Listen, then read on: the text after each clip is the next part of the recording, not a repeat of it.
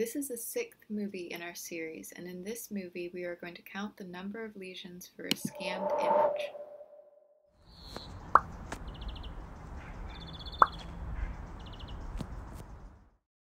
The next data we will be collecting is the number of lesions on the leaf.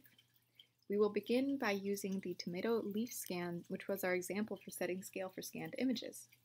The tomato leaf has bacterial leaf spot displayed as small dots on the back of the leaf. Begin by selecting the rectangle tool on the image graphical user interface. Select the smallest rectangle possible around the leaf. Go to Image, Crop.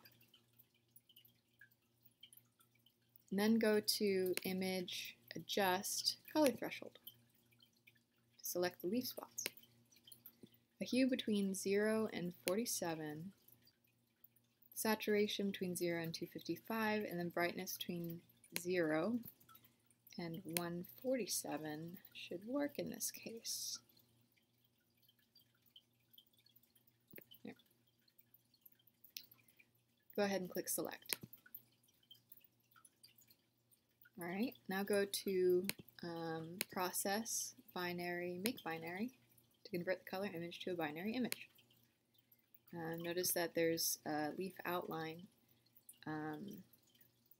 One helpful trick when removing pixels from a binary image is to pull up the original image just so you can compare and contrast. So we're going to go ahead and do that. I'm going to magnify. You can do that by Command-Shift+. So you can take a look at the image, see what it is we're looking at here. Alright, now you want to select the paintbrush tool. I don't really care about the leaf spots that are on the edge of the leaf, so we're just going to go ahead and erase. Okay, so we got rid of the outline, but there's also a lot of little spots that don't really look like they're leaf spot inside here, so we're also going to get rid of some of the noise. So then that first step gets rid of the large pixel clusters. Now we're getting rid of the small pixel clusters. In this case, let's see, we're looking at radius of 5 isn't super great. It gets rid of some spots that are leaf spots. What about radius of 1? That is a little bit better. We're just getting rid of little spots that do not appear to have any relevance. We're going to go ahead and click OK for that.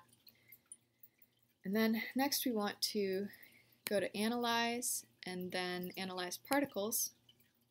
There's a lot of different options in this window that are relevant. The default for size is particle sizes of 0 to infinity. This will select particles by size, all of the particles by size. And then it doesn't matter if it's pixel units or not in this case because we're counting the number of particles. And then as far as circularity goes, 0 is something that's completely not a circle, and then 1 is a perfect circle. We like to have visual data, so I'm going to go ahead and click on outlines for what to show. This is going to make an image that has the outlines of the dots. We do want to display the results of the analysis. We do want the summary of the analysis. We do want to clear previous results, and so all those are checked. We want to exclude any dots that are on the edges, like if the image had dots on the edges, we would get rid of that. We want to include holes. That means that if there was, say, like a circle and then another circle inside of that, it would count that as just one. That's what we want here. So that's good.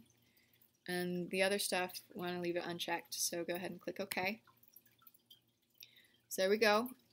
This is the processed image, even further processed. All these little red dots, if you scroll in, those are the numbers. So those are. The summary gives the total number of particles. So we can go ahead and record that. We'll say scan spots. total count 105. And then the results gives the area of each individual spot. So now if we want, we can save a copy of the various different images. So go ahead, File, Save as TIFF.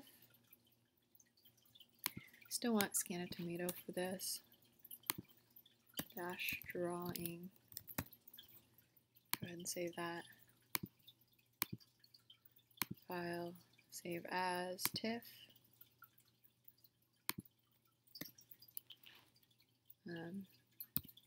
Scan. There we go.